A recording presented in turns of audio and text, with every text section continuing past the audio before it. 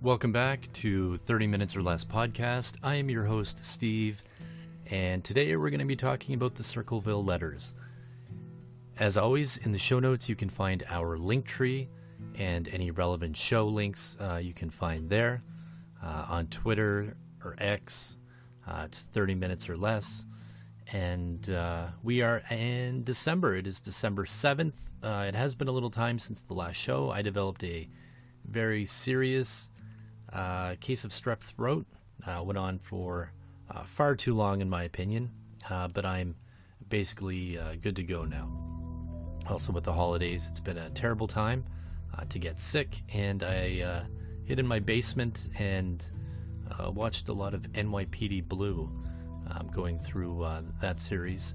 When it was on, I watched, probably fairly frequently, not every episode, and it's been some time, so going through and rewatching that. But where it's December, I rolled out the old Christmas horror list on Letterboxd.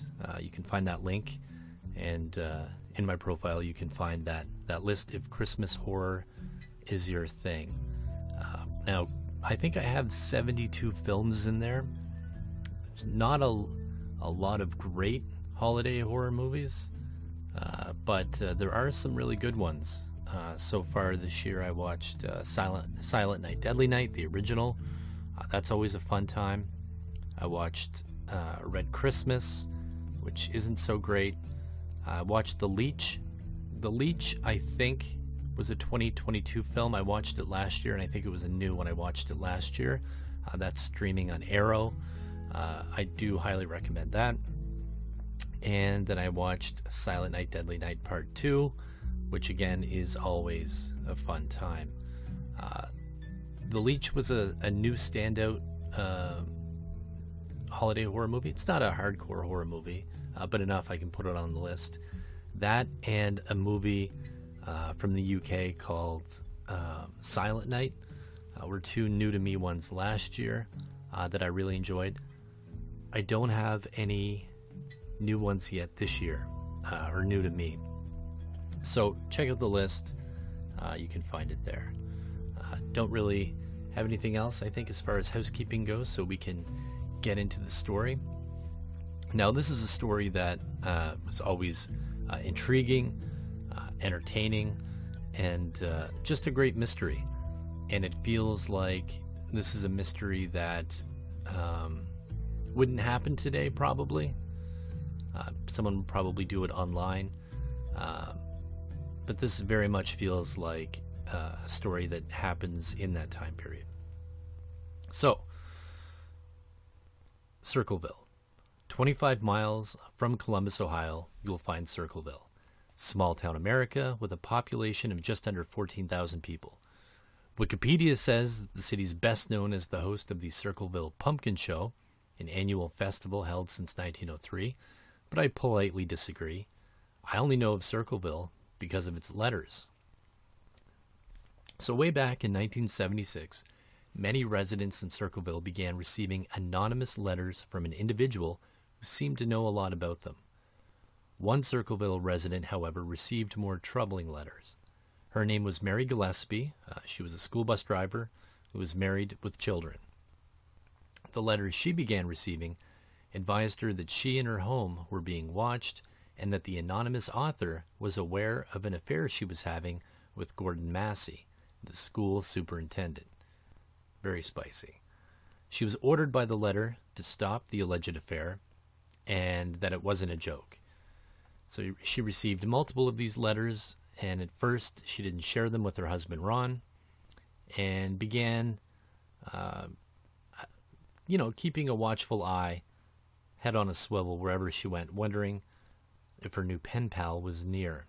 She kept it hidden until Ron had a letter come addressed for him. In Ron's letter, it told him the affair needed to end or he would die. Mary told her husband there was no affair, and they decided to try and ignore the letters. One of the letters read, "Gillespie, you have had 2 weeks and done nothing. Admit the truth and inform the school board. If not, I will broadcast it on CBS, posters, signs, and billboards until the truth comes out. So they put their heads together and began brainstorming on who it could be, and they suspected it was Ron's former brother-in-law, Paul Freshour. So they sent him multiple letters telling him to stop, and for a time they believed that had scared him off. Things began to return to normal until a phone call on August 19th, 1977. No one knows what was said, but Ron answered the phone, and Mary believes that it was their anonymous stalker. Whatever was said on the call caused Ron to become enraged, grab his pistol, and quickly left the house. He didn't get far because he drove his truck into a tree and died. When authorities arrived, they discovered that Ron's gun had been fired once, but they never learned who or what he had fired at.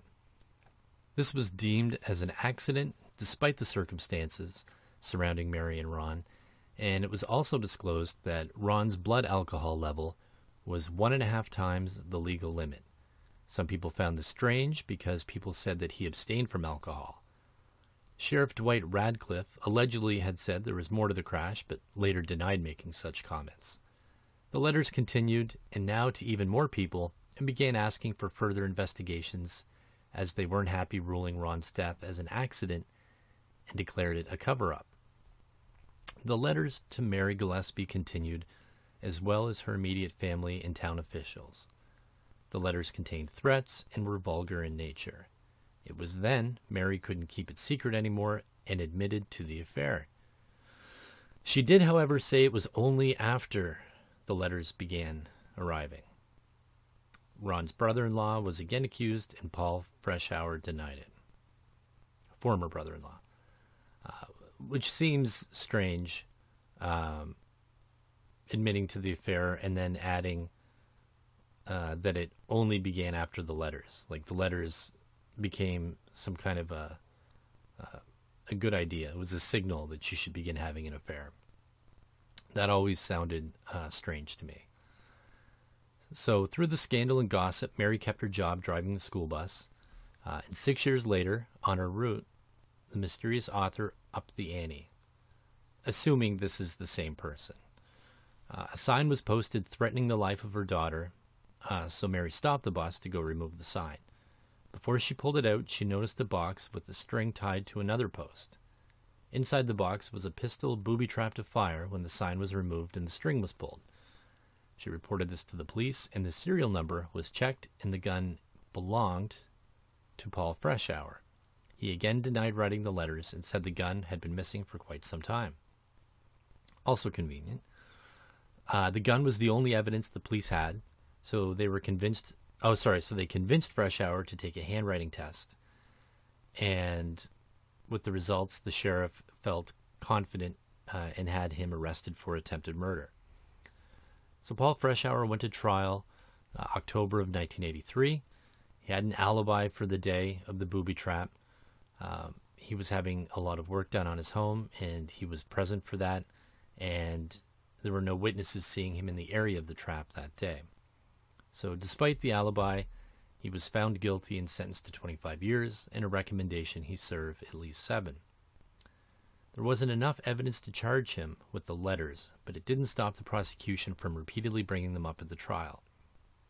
The general consensus of the Circleville residents was that Freshour had authored the letters and attempted to kill Mary, despite some evidence to the contrary or, a reasonable doubt.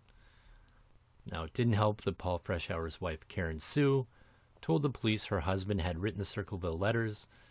They were in the middle of a very contentious divorce, and Karen Sue also had evidence.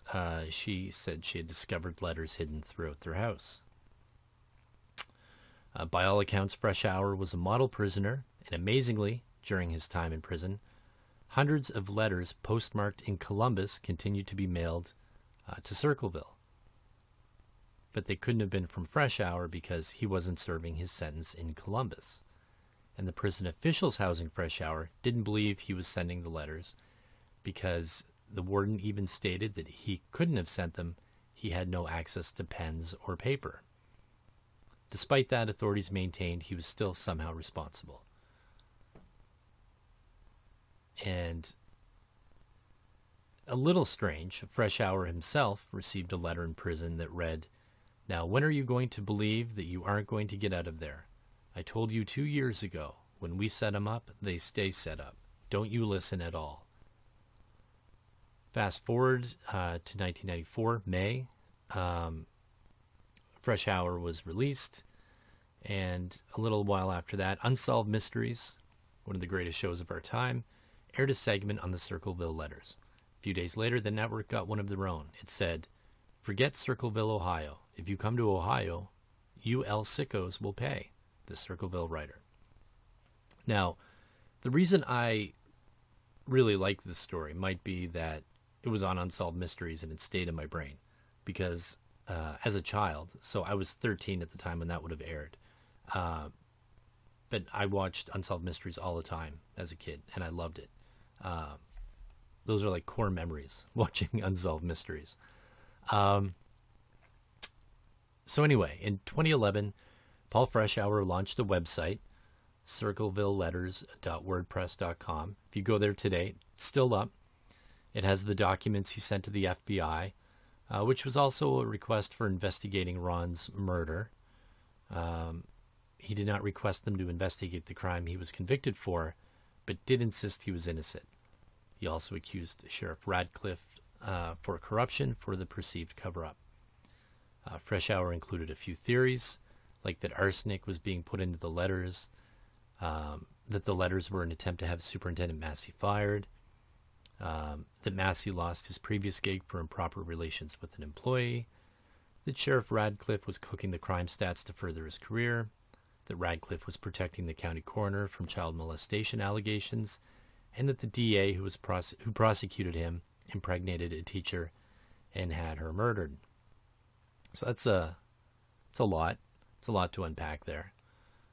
So officially the letters ceased in 1994 when Fresh Hour was released from prison. If you go on Reddit, there's a user, ShockerGD, who reports they continued until 2001. Don't know that that's true, but someone on the internet said it. So, Paul Fresh Hour passed away in 2014, and the Circleville letter writer was never found. It's estimated in total that there were nearly 1,000 letters sent from the writer. There are many theories and questions to this day. So if you go online, you can see forums and articles with further details on Fresh Hour's family. I saw something that they believe that his son Mark might have been responsible. So there's seemingly no end for this. Officially, the case is closed, but many people believe that the way the investigation was done, including the handwriting tests, weren't legit, and that they were stacked against Paul. So because of all of these rumors and opinions and loose ends, means that it'll probably never really be definitive.